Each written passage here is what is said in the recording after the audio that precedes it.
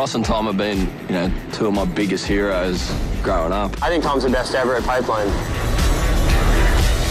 Ross, there he is, he's taking off in massive waves. No one could take their eyes off him. Communication kind of works like this. No, go, go, go, go, go, go! No, no, what? Ah! In a sense, we have a good marriage. Oh! Oh! Hang on! Our holy grail is to find new spots that have never been surfed. There it is, spiking now! We're just going out of the unknown. You're right.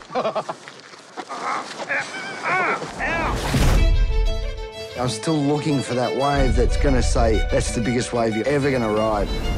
This is not fun and games. This is a very, very serious operation in a very, very dangerous environment. I think Tom's psyche's changed on this whole thing. He sort of spent a lot closer time to his 3 girls.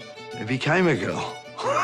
Almost. I'm turning 50 and I'm looking at life a lot different. It's too windy. There's going to be 50 knots of wind. It's definitely going to be big. It's a mutant of a wave. It's really, really scary. 80 k's out to sea. If someone gets hurt... Yeah, this one, Tom. Go, go, go, go, go!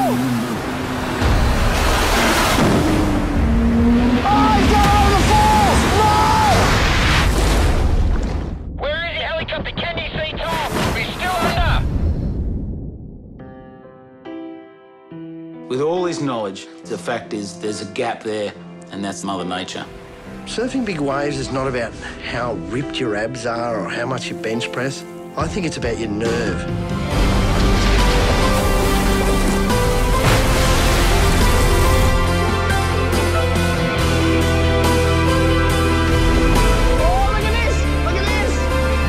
I think they've both lived a few lives. They've lost a few lives. If they've got 9 when they started, they're down to 1 or 2 each, mate.